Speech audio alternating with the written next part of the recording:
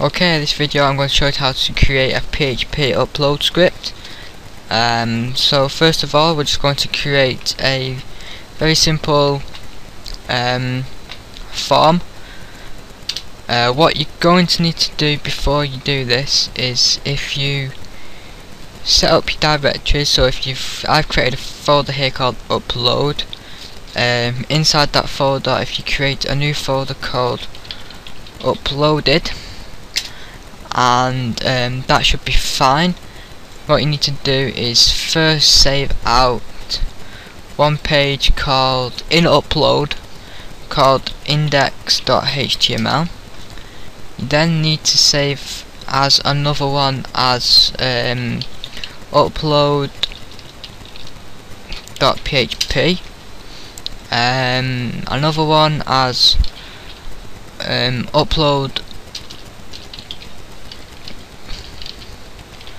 complete.php. Doesn't have to be upload complete, it can just be something like UC or something for upload complete. I'm just going to keep mine as upload complete.php. I think I'm going to do PHP.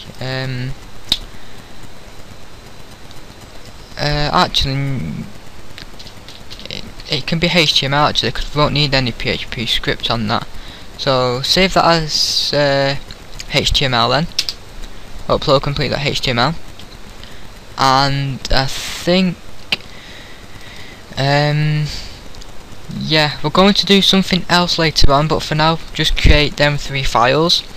And okay, with the index.html. So first off, we're just going to create some HTML tags here, and inside here we're going to have our form, and we're just going to end the form off there. So inside the form we want the action, and we want the method, and we also going to put an enc type on this. Enc type. Okay, so we've got them basic ones. Input type is going to be a file, because we're going to have to select the file to upload, and we need to name this. Name it what you want. I'm just going to name this my file. And we also need a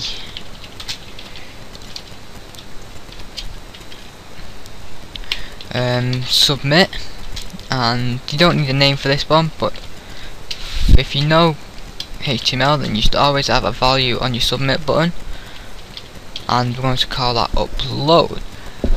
Right, for these form actions we're going to send it to the file upload.php. The method we're going to use is post, and the enc type is multi-part /form -data.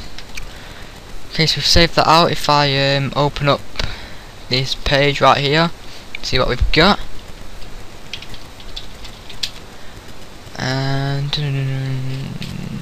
oh, one sec, let me just start WAMP server up.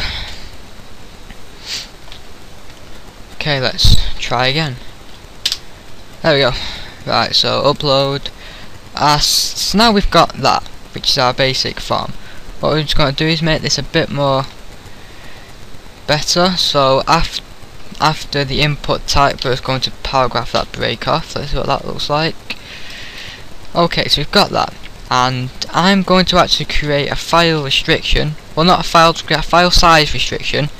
So I'm going to just add on here next to the browse button, file size limit 1 megabyte. So then we've got that file size limit 1 megabyte. Okay, so that concludes part 1. In part 2, I'm going to show you how to create the upload script to upload a file to the server. So I'll see you in part 2.